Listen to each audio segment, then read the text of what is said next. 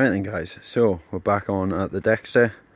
This is now episode 3, starting to get everything putting back together. Today I've been working on putting these coolant hoses back in place after installing a new water pump there.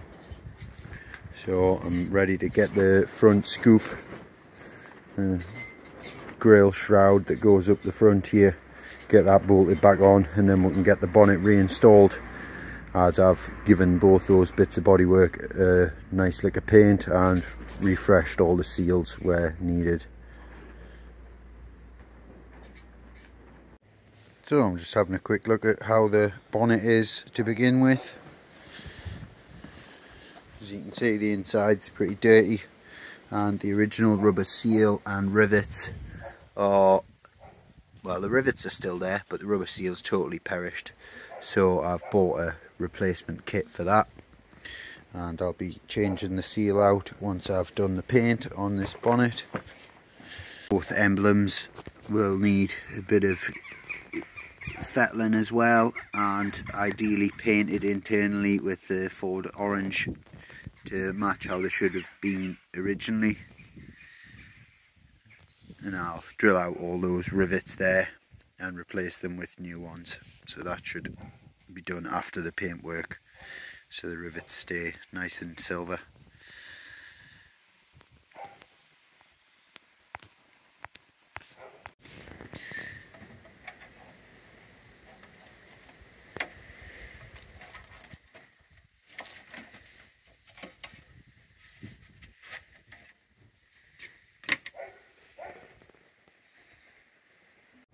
Just a quick look at this front scoop here. As you can see, I've got new hardware on the grills, so they are looking nice and fresh, and I've painted the scoop and installed the new seal strip here with rivets, split rivets. So that's going to help stop the bonnet rattling and keep the water out.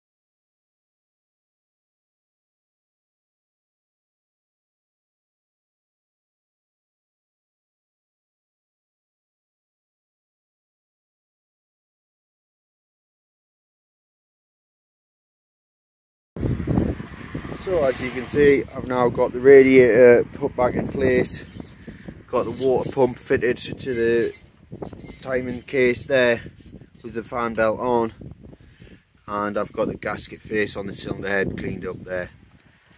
So I've got the inside of this thermostat housing all cleaned out the best I can of loose debris, and I've got replacement gaskets for this face and the thermostat face as well. So I'll be getting those installed. Weather's not so great, so the camera angles might not be too good, but I'm just going to get it done and then come back once it's all put together. So I've now got the thermostat housing in place. Just need to move that Jubilee band down and tighten that up. Got the new thermostat in the housing, and I'm now going to put on the little reducer piece here that goes from the thermostat to the radiator. So I've just been having a look at this water pump. As you can see here, the new one is provided with a gasket and bolts already fitted, but the top bolt here is in fact too long and bottoms out in the housing here. So I'm going to have to remove this whole setup and trim the end off this bolt. And the centre boss here on the water pump shaft here, which is for the cooling fan, is slightly too wide for the original centre bore of the fan. So I've just got these blades laid out here. As you can see, the lower one I have already trimmed and marked out on the second one here the amount that I'm wanting to remove, so that they'll fit within the shrouding, and the Super Dexta fan will suit the Dexta shrouding.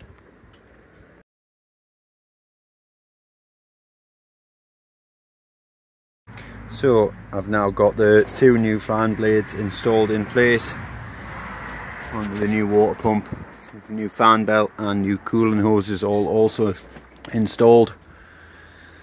It's really starting to come back together now, and ready to start putting the bodywork back on. So I've now got the front shroud on and all the coolant hoses connected up with the new filler cap as well. So happy with how this is starting to look now, really coming together.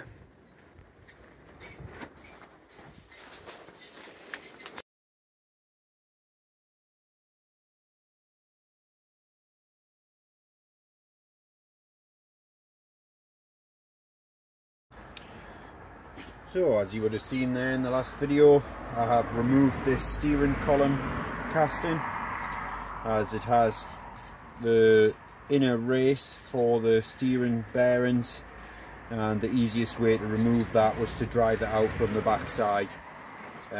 So I've managed to get that race removed now, and this casting can go back in place, and I'll get the new steering column bearings installed. Now the gasket itself is still in alright condition, so I'm just going to reuse this for the moment, as it's only stopping water getting in really, and a little splash of oil if that, but I'm not too concerned about that. So pop all these little retaining tabs back on in the same order, and then tighten all the bolts down.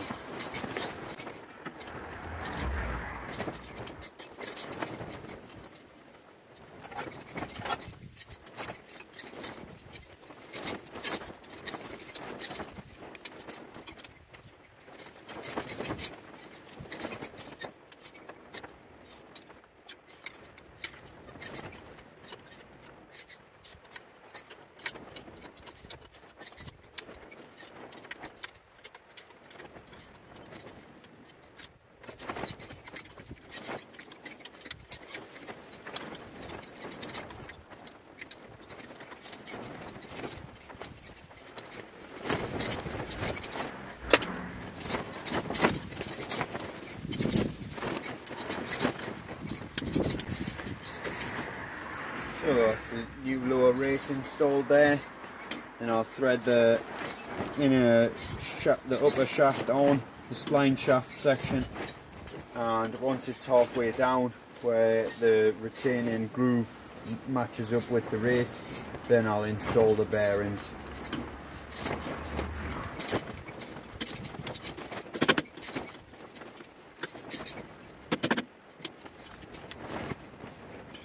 So I'm just going to put a bit of grease into this race here before I install the ball bearings, and then I'll smear a bit onto the upper race before I install that as well.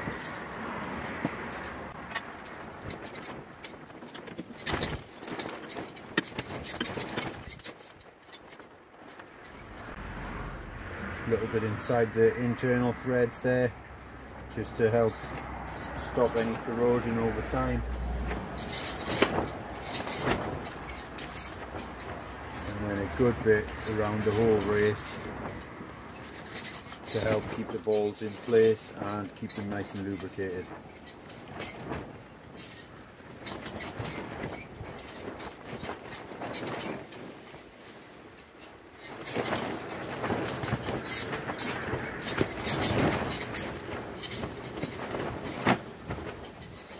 bonnet just to smear a little bit around all the bare metal surfaces.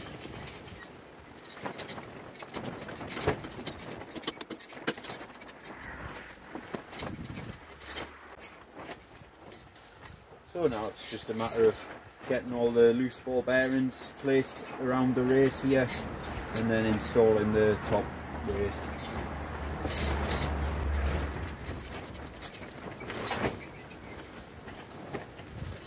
So I have counted that there is 15 ball bearings here before I remove them out the bag.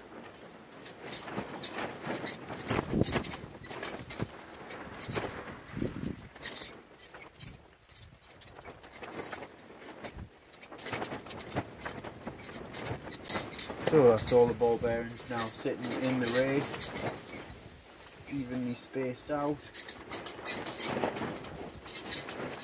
with a nice bit of grease in there. And just smear another nice amount of grease on the top off here,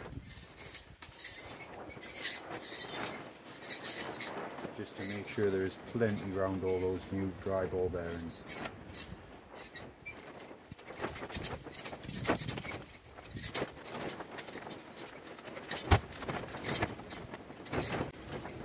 Well, that feels nice and smooth, feels like everything's lined up properly. Now I can just set the shims back in place and install the top cap. So I'm going to go ahead and reinstall all these original shims, as obviously the new bearings are the correct size. So as the new bearings wear throughout time, you can remove these shims to account for the wear of the ball bearings.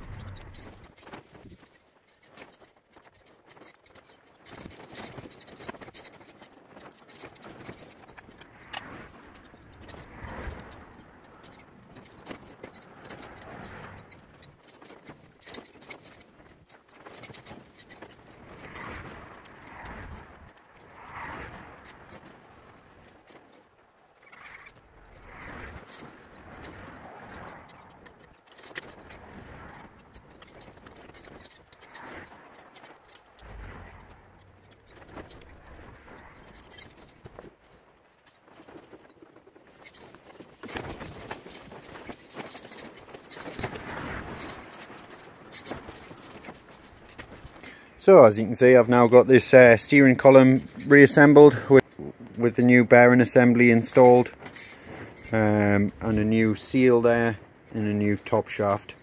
So I'm really pleased to get that job done. The steering already feels quite a bit tighter than it was just by doing that, so might not even have to open the bottom end of the gearbox yet. So I'll be getting the tank back on quite soon then, and hopefully be able to get the bonnet back on.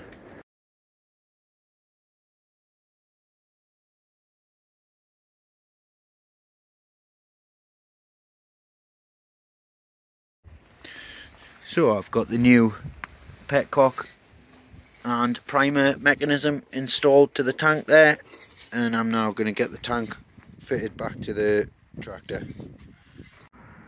So as you can see, I've now got the tank reinstalled onto the Dexta here.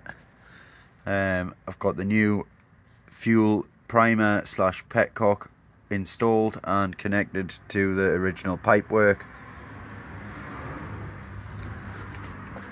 Now I've also got the return feed there connected back up from the injectors, and it's now ready to take the bonnet. So with the tank now reconnected and reinstalled, I will be taking a look at putting on the dash panel here with the temperature gauge and oil pressure and charging light,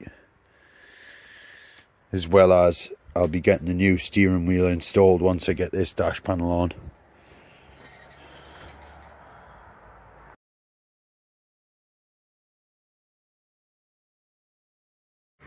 So that's the dash panel now installed. The upper dash that houses the indication light and the temperature gauge. So with this now in place, I can start fitting the new top cap, which looks absolutely brilliant, and I've got a new steering wheel and top nut as well to go on, so I'll be getting those installed now.